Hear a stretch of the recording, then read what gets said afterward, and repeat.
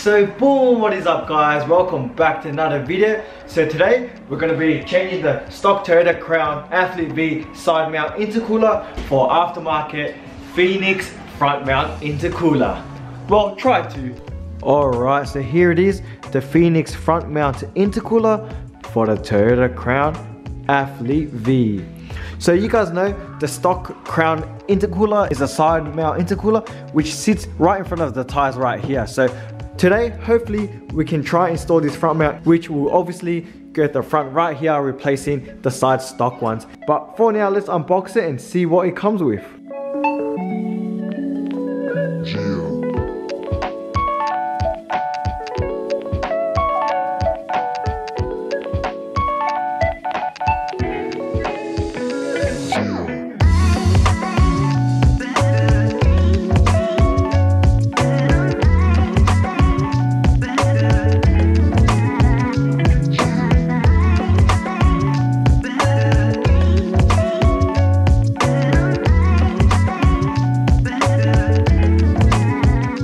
So here it is, first time opening it up, and as you guys can tell, I went for the stealthy sleeper black look. So this Fenix intercooler does come in two versions. You can get the black version or the polished aluminium looks. The polished look would look pretty sick, like, you know, when I pull up you can see like, oh fuck, this guy's got a front mount intercooler. But right now we're trying to stay low key and we're trying to stay as a sleeper, so that is why I went for the low key stealthy black look. But check that out, it actually looks minty fresh, and this is also a kit, so it came with all the piping as well. Sheesh, that's actually 100 times way better. It is actually quality product, just check it out. Damn, I'm so glad I went with the stealth black look as well. It's actually so clean. It's one. Alright guys, so fast forward a few weeks, and today we're actually going to try to install the front mount intercooler. So as you guys saw last time, we unboxed it and we test fit it, but I realized, you know, it kind of needed more effort than I thought. So today, yeah, let's actually put in that effort and try and install it. Alright, so what I realized last time when trying to install this front mount intercooler as well is that it doesn't fit with the actual crash bar right here. So I did a bit of research on the forums, on the Facebook pages, and there's two methods you can actually do. Either one is to remove the crash bar, ditch it, or modify it. So basically what you do is you cut a slit right here, you modify it so then the front mount can actually fit in. Or the second option is to, I think, bend the AC line, which I'm pretty sure is this right here. You bend it carefully so then it has enough more room and it can still use the crash bar. So I think I'm gonna go with option B, because at the end of the day I'd rather not have AC but have the crash bar. So yeah, it is what it is. Hopefully we can slightly bend this and we don't break it. But yeah, like I said, I really want to keep the crash bar in place. So yeah, let's try and install it.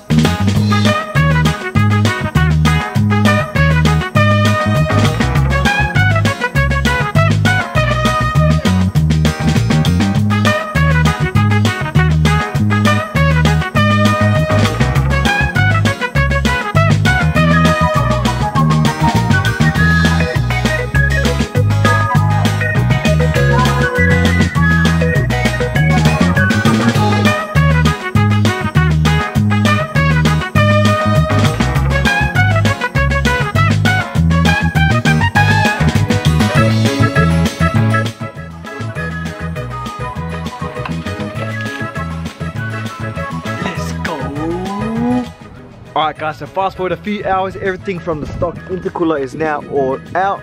As you guys can see, the engine bay is all empty, no more intercooler pipes, and now we can start plugging in the pipes for the Fenix front mount intercooler. Also, this is going to be another hard part right here, because this kit didn't come with instructions and the pipe is all different lengths, all different bends as well.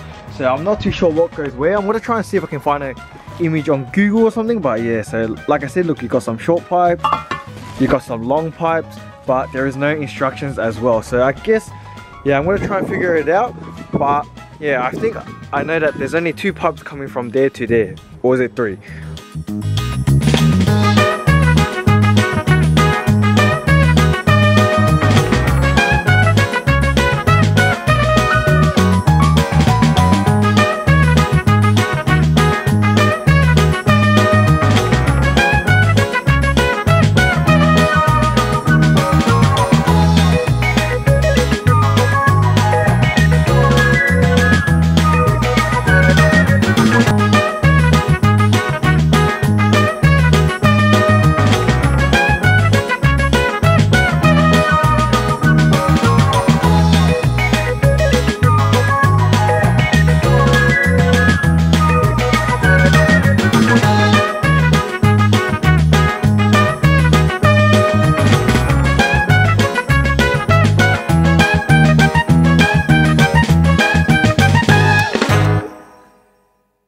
Alright guys, so everything with the Fenix front mount intercooler is now all installed on the Toyota Crown, and we can now put the bumper back on and go for the first drive. But before we do that, I think I'm going to quickly run through you guys with what I did and how I installed the Fenix front mount intercooler. We actually fit the crash bar on as well, so that is a plus side. So we'll start from the top. This is how it all went. We have the pipes running from there down here into the OEM holes, and then it comes down here on the wheel arch into the front mount, and then on this side, the front mount as well, it comes in here, it hooks under there, and then it comes back up here and into that pipe as well. And it wasn't as simple as that. We did have to do some modifications, which I'll show you guys what we did. So if you come up close right here, we actually had to cut this piece right here. So this was basically flat like this. We actually had to cut it so then the pipe fits better, because this allows the intercooler to be pushed back a bit further, so then you can have the crash bar on, and it means less cutting of the bumper as well because it doesn't stick out as much. If you come to the front right here, we also had to modify or make our own brackets at the back for the radiator support and the hood latch as well. This is the OEM one, but if you can see this little notch right here, this was kind of in the way, so the intercooler couldn't sit as further back. So I thought we'll make our own bracket without this little notch right here, like that, so it doesn't stick out, and then the intercooler can sit further in so it can retain the crash bar. And then the aircon line right here, not too sure if I did this right, but I bent this top unit carefully at the top. The bottom one, I couldn't really do much. It is actually touching the intercooler right now, but it still works, so hopefully it doesn't wreck it.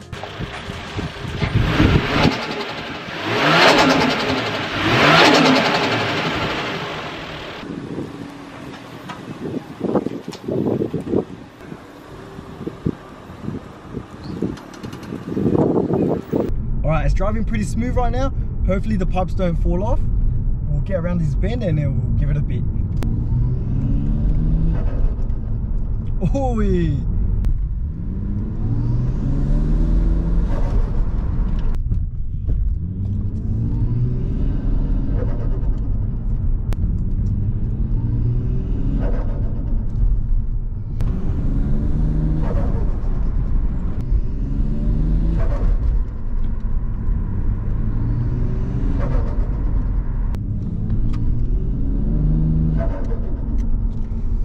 Alright, so what I mean by those sounds different is it's still pretty loud, but it's kind of fatter and slower now. So back then you used to have, you know, like that but now it's got that so it's not as long, but it's kind of dragged out and kind of fatter as well. I'll hit it here for you guys. The car goes alright as well, and I'm not too sure if this front mount intercooler made the car more responsive. It feels responsive in my opinion, or is it just the weather because it's pretty cool today. But like when I step on it, there's less lag in my opinion. I don't know, unless, who knows, could be the weather, but hey, maybe it's the front mount, because like I said, straight bolt on, we haven't tuned it, so I don't know how much it will actually do. Alright, so I don't know what's going on anymore. Like at the start how I said the flutter was much slower, well now it's back to normal. So I don't know, maybe the pipes popped off, but yeah, right now it sounds back to that high pitch fast. So I don't know, maybe I can control it with the throttle or something. Maybe at the start I was driving differently, but yeah, who knows. Alright guys, so that's gonna do it for today's video. Hopefully you guys enjoyed the new front mount install. If you did, make sure to give this video a fat like, PHAT. Comment down below what you guys think, and we'll catch you guys in the next one. Laters.